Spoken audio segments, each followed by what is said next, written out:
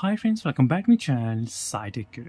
In this video, let's discuss about all the tips and tricks and all the features related to the fingerprint scanner in the Realme GT Neo 3T device. Right now, as you can see, friends, this is a Realme GT Neo 3T device which I'm trying to use in this video.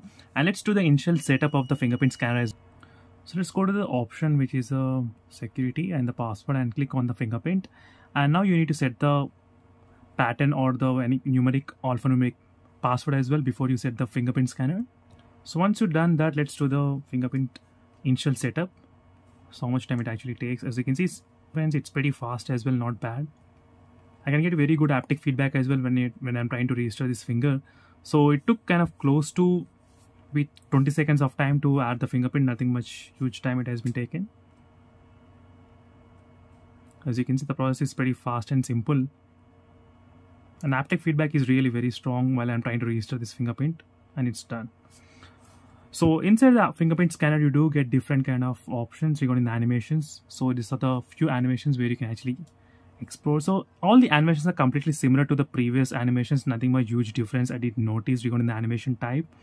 So next thing is regarding the quick launch. You can actually access the quick launch by long pressing the fingerprint scanner. That's also possible. Actually long press, and that will take you to the options, different applications. You can actually access that directly from the lock screen. So you can actually edit and you can actually keep your desired applications like Battlegrounds mobile game or maybe WhatsApp or any other applications. So what you may think you use frequently, that's kind of possible. And overall, the fingerprint can be used even for the private safe and app lock functionality also. It can be actually used. That's also another good advantage.